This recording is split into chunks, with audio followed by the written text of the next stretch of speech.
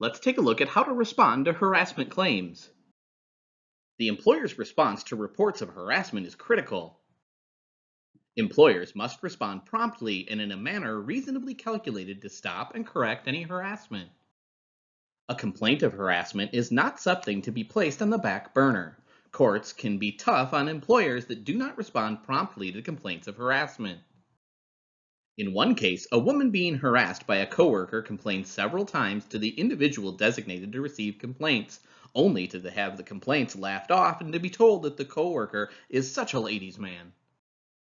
The manager who failed to act was terminated after a higher level manager became aware of the situation and steps were taken to end the harassment.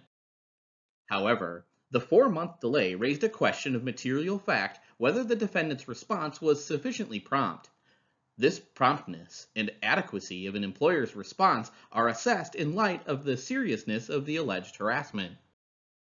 In a case involving harassment that resulted in criminal charges against the harasser, the court found the employer's response not to be sufficiently timely when the employer delayed the start of an investigation to later in the same day. Once informed of possible harassment, employers should look into the matter despite any hesitation that the employee has about going forward with a complaint. Although courts sometimes overlook employers' failure to act when employees insist that they will handle matters themselves, the better course of action is to commence an investigation.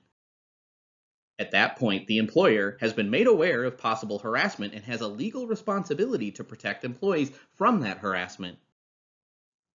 Employers should establish mechanisms for employees to receive information about harassment anonymously before deciding whether to make reports to their employers.